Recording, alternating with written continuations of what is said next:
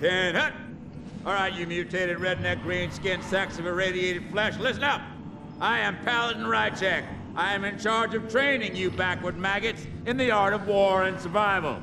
In my time in the Brotherhood, I have personally trained more than 50 initiates, and I am proud to say almost 14 of them are still alive and kicking.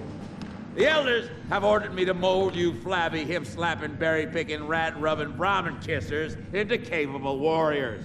And I am going to do it, even if it kills you. I will teach you how to eat, sleep, walk, talk, shoot, spit like a Brotherhood soldier.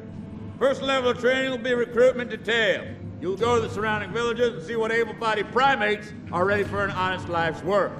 It is your duty to remind the village elders that if they want continued protection from the scum of this world, they will uphold their end of the bargain by providing resources and their best and brightest for Brotherhood training. Now get your weak-kneed, superstitious, soft-skinned, uneducated butts to the armory. You will be issued basic weapons and armor.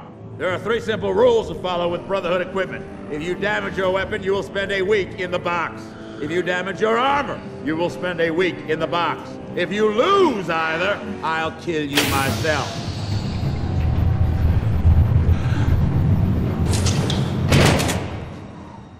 And one final thing, ladies. Welcome to the Brotherhood of Steel.